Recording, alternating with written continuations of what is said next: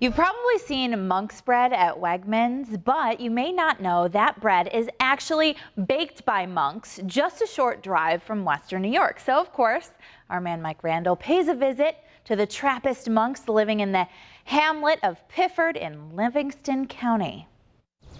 It's quiet, serene, everything you would expect at a monastery. Cistercians or Trappists, our community of monks, is known for silence, and we do keep silence pretty strictly. According to Father Isaac Slater, here at the Abbey of the Genesee, the place is quiet most of the time. Everywhere except for the bakery.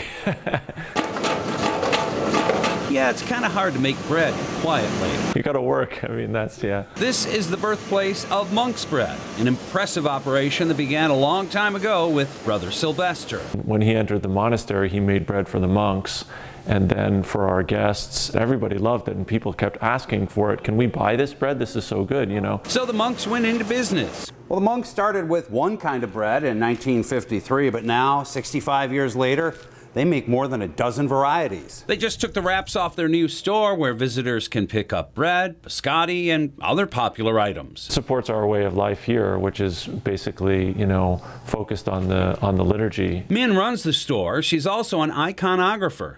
Her works are on sale here. A few years ago, I studied with a Russian iconographer. So my images are unique because it's a combination of East and West. Min also is in charge of stocking the shelves with items produced here and at other abbeys. I have 5 different places that I ordered the soap from. The new store is open Monday to Saturday and briefly around Mass times on Sundays.